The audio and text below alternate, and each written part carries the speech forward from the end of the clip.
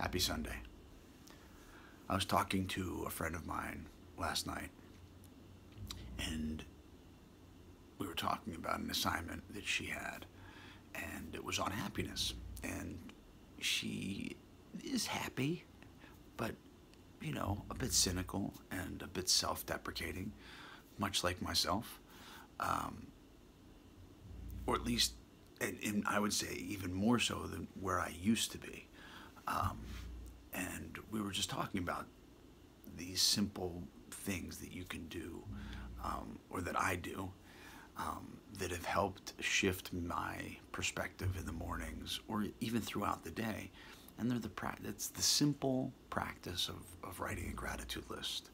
And it seems completely trite and stupid, because it's like, of course I'm grateful.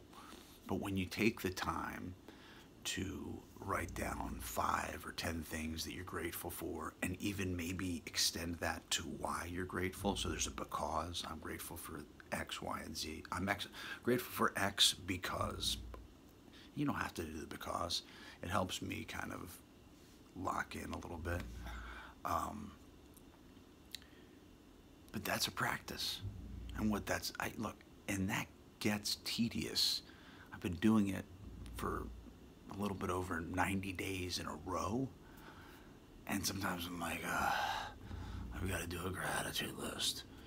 And sometimes I recycle things from a day before, or a couple days, or, you know, depending on the day the day that I experienced before, it might be the same thing.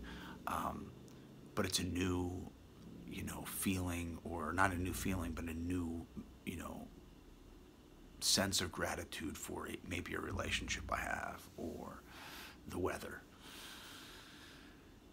But what it does for me is practice the idea of keeping gratitude in the front of my vision, where it needs to be. Because on any given day or moment, if I'm too busy or concerned comparing myself to someone else, or thinking about what I don't have, I lose this sense of the beauty of this moment.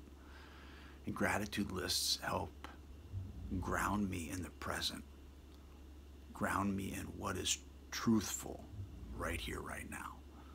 I have a roof over my head, you know, I have food in my fridge, I have some money in my bank account. Now, could I have more? Do I want more of all those things? Probably. But I am taken care of right here, right now.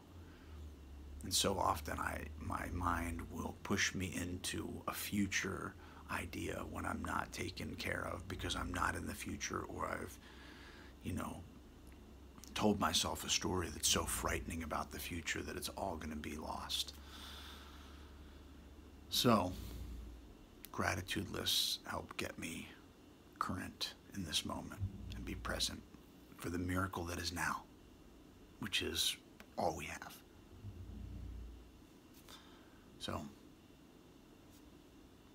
I'm grateful for a number of things. My hands, and I could start that simple. My hands, my feet, my healthy body, my eyes. Maybe your body's not super healthy, but you can stand up. Some people, you know, it can be that simple, but that truthful. Much love.